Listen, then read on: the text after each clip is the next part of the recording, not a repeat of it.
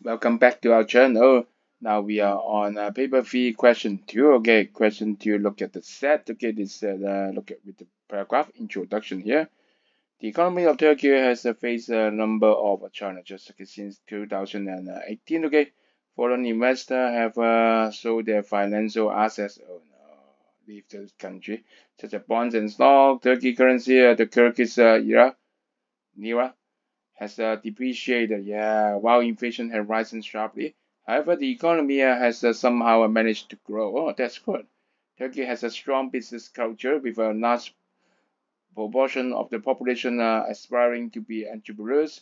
It has also beneficial from supply chain constraints in other parts of the world, okay, which have created opportunity for Turkey's firm. Okay, it's just a set, okay, but actually I can tell you, okay,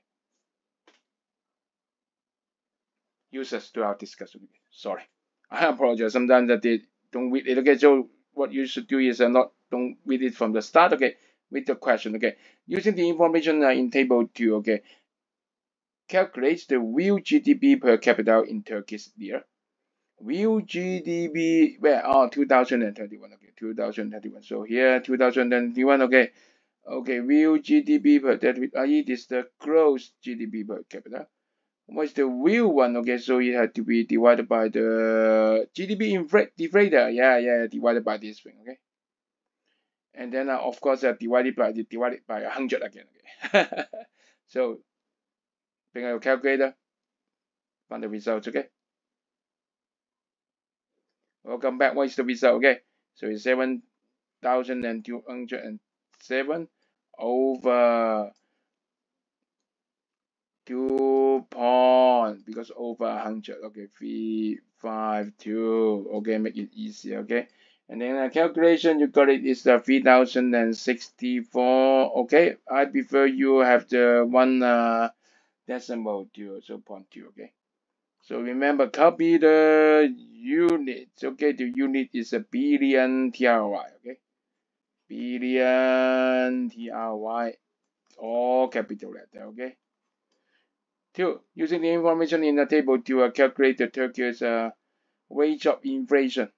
Wage of inflation for 2022. Okay, 2022. Okay, so compare with the previous one, right? The most important thing is always this is a change. Okay, over the original one. So how to calculate? Pause the video for a while. Okay, come back. Okay, what's the result? Okay, so calculate is 1,003. Okay, minus 558.7. Be careful, the most important thing is over what? Over original, although very small, so this very significant. Okay, so this is the inflation rate, crazy, 79.5%, very big, but the paragraph said it is big. Okay, so we have done for A1 and A2. Well done. Okay, maybe we can move on for V2. Okay, okay, I just did it all the thing. Okay, did all the thing, and let's see the 3. Okay, the 3 is like this. Okay, using the information. Okay, look at the question first. Using the information in table 3, illustrate your answer. Outline why GDP data is often presented with an adjusted PPP. Actually, it's not about what is adjusted by PPP. Okay, you explain it and then you just say the big difference, right? Don't say which one is better. Okay, big difference. So make sure you have to use the PPP one. Okay, so first of all, you have to show up to people what is a PPP. PPP measure what? Okay. Yeah, first of all, you have to say clearly PPP. Okay, PPP. Remember, measure the purchasing power of a real product or a basket of real products. So it measure the purchasing power. Okay, not just money. Purchasing power. How much goods you can buy. Okay, purchasing power for a goods or actually should be for a basket of goods. Okay, yeah, make sure it's about buying. How much thing you can buy actually, not about money, nominal one. Okay, okay, and then you can say if your GDP is measured by it, I can measure the people there, or is their purchasing power. So you can say clearly this being a real GDP per capita PPP. So resident or people's real purchasing power, okay?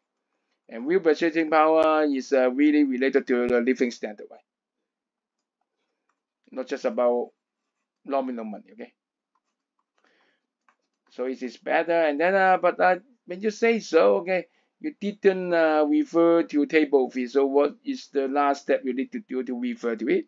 Then you can say that, big difference, okay? Yeah, there's a big difference between these two data.